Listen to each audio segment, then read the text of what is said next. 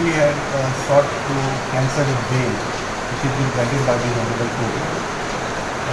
One of the conditions was imposed on him that he should not leave country without permission of the court, which he had breached.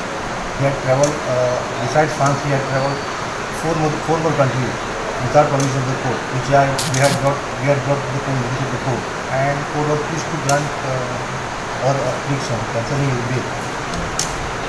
But it seems to he had asked for the permission that he is going out of India. But it was not blanket order as such. Okay. He had only sought permission to travel France country.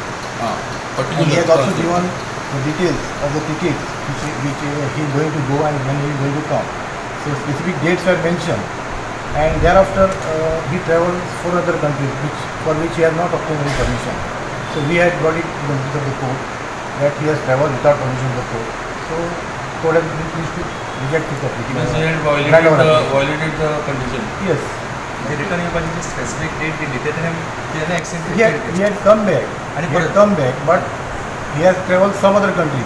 For that he has not obtained any permission. Yes.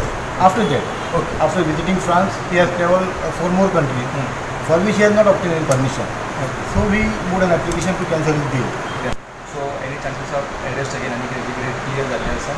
It is not mentioned in the order as such, but it will be as good as if it is cancelled, then can be arrested. still you can be arrested.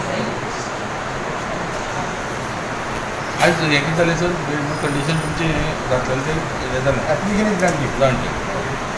Sir your good name Radharam Desai.